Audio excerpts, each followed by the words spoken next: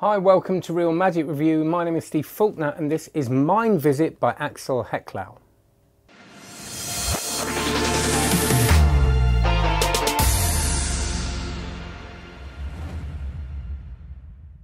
Before we do this, can you please like, subscribe and have a good old gander at cardmagiccourse.com. Go on, have a look at it. It's very good, but I would say that. So read the testimonials, sign up for the free Spread Cold course and see what you think. There are hundreds of videos, live sessions every week, and it's a really, really lovely, warm and safe community to try stuff out, get lovely feedback from people, and the sessions are just great. So check it out, cardmagiccourse.com. Thanks. As some of you may know, this is a slightly biased review because I'm a big fan of Axel Hecklau, who is not really. So when he comes up with an idea based on a classic, I'm all ears. I'm going to listen to this because I don't think he's come out of anything I've kind of gone, that's not for good. It's the depth of thinking and the work he puts into making these things just right is astounding. And this is based on tossed out deck. Now, hosting a magic show that other magicians have performed in, I have seen various versions of tossed out deck, and I will say even in its most basic, it's a great trick. It's good because why do we all use it? You know, back from seeing Gazzo do it, you know, you've got the whole audience involved. We haven't, but you know, you've got this space, so it feels like the whole audience is involved. And you've got, it's just dynamic, there's stuff going on. But there are issues with it, as there are with anything. And what Axel's tried to do here is kind of iron out those issues and say, right, well, how can we make this as close to perfect as possible? So I'm not going to go through what those issues are, but basically if you don't know the trick, it's you get a deck of cards, it's got an elastic band around it, you chuck it out into the audience, someone peels back at a look at the cards, someone else does, and they're all standing up and you name the cards basically and the people sit down. That's the presentation of it. Really clever, kind of hands-off thing. And there are certain things that can and can't happen within that process. What is worrying, if you had 4 people in front of you and you just wanted to do it with that 4 people or a table of people, then you've got to be you can't really do it because they could talk afterwards and things could be exposed. This gets rid of all that. So in this one, what you are doing, and again, I can't go into the workings, but you basically have 4 people and you can get to a position where you tell them what their cards are. Each person, your card is that card, your card is that card. So it isn't the thing of you all sit down. Now you may have to do that, and there's a very small chance you might have to do that. But most of the time it's telling them, it's going through a process of telling them what card they're merely thinking of, and they've all looked at cards separately. You've shown that the cards are all different in a very clear new deck order way at the beginning. You give them a good shuffle, you put the elastic bands in front of them, and then you do the trick. May I ask you to open up, look at, watch a card? Do you have one in mind? Yes. Perfect. So 1 and 2, maybe you, sir, if you like, Justin? They're marked. Okay. 3 and maybe, oops, come around, maybe you.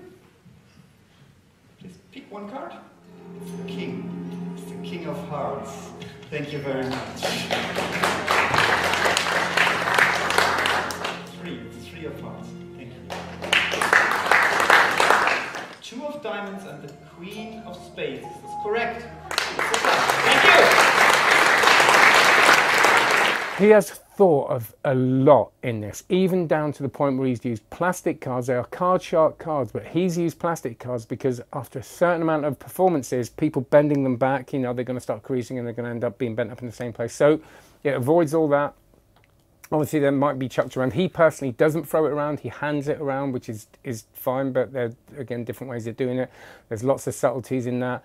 Again, I can't go through all the details about giving it away, but he has, even in the process, the fishing process, the angling process, which I can say because I think that if you don't know what it is, you don't know what it is.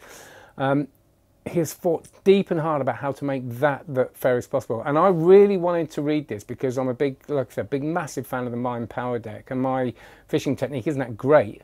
So to see all those subtleties and go, oh, you could do this, so it really makes all that process part of it rather than something suspicious.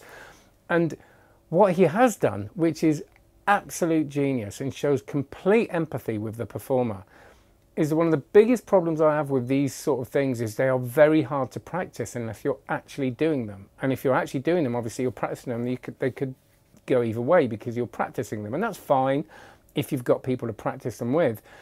But it's a really hard thing to do, and he has developed a tool, which is an app basically, which you go and you practice on the app. So it gives you all the scenarios, and you can actually go through that process again and again and again. So when you do perform it for the first time, you're going to know it inside and out. And it is really intuitive. It's really, really clever. The instructions he's got in here are brilliant. He goes through absolutely everything again and again, and they're written instructions, which I think is really valuable with stuff like this. I've really enjoyed sitting and sort of poring over them and then rereading them. He's got some really thorough, you know, in this little book, he packs a lot in, you know, really thorough crediting in here, and I just think it's great. There's like 4 instructional videos on how to use the tool that you practice it with, the app. So, which you obviously get with it. So I'm really, this is great, and I think it's that feeling you get, that joy of performing this is very similar. I've done it once, I haven't done it a lot, but where do I do it? You know, I'm practicing it. I'm going to take it out. I will update you when I do it, try and get some footage and put it on the site or put it on social media, and there's no doubt I'm going to do it because I just think it's brilliant. And again, it irons out all those issues, but there's nothing wrong with the original one. But if you want to do it with small groups, with tables, this is a trick, and it will last you forever. It's great. So that's MindVisit by Axel Hecklau. Do check out the Just a Cup review that I did, which is brilliant as well. And there'll be more Axel Hecklau reviews because like I said, I'm a big fan, and because this stuff isn't like all over the internet, you might miss it, and I think it would be a shame. So and of course EasyCube I did, which I do all. It's just great. It's easy, and it's an amazing cube trick. EasyCube, that's what's called that. Not affiliated. I know I'm a bit gushy about it, but credit where credit is due. So do use the links below. Thank you very much to Axel for sending this to me, and let me know what you think. Do comment. I answer the comments most Thursdays at 5 UK time. So if you've got any comments, any questions, I will answer them, because I don't get everything into these reviews, because it would go on even longer if I did that. So like, subscribe, check out cardmagiccourse.com.